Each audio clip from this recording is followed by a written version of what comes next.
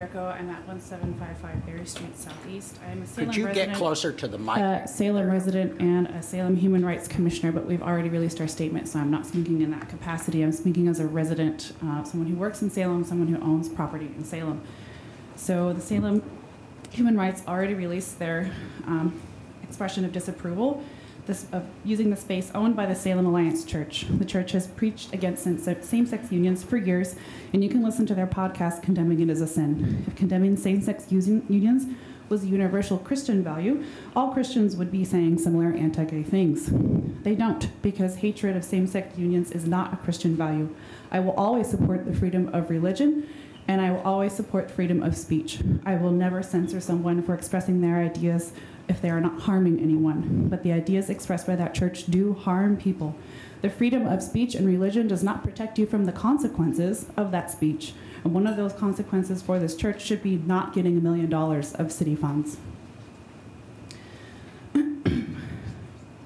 The church has tried to claim they have no issue with the LGBTQIA people, yet members of that community have left the church and cannot be employed at the church-owned coffee shop.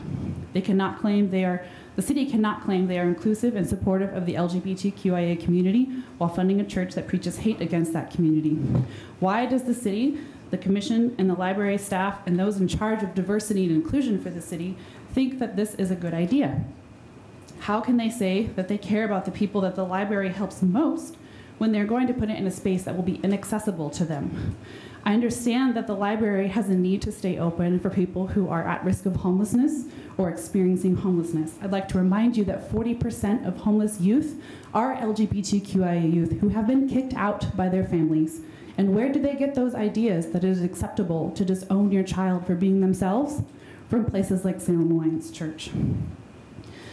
How can people go to this library and get the services they need, get the life-saving support that they need if it's housed in a place that hates them? I'd like to remind everyone that you have a chance to make an important decision about what the library does and doesn't support.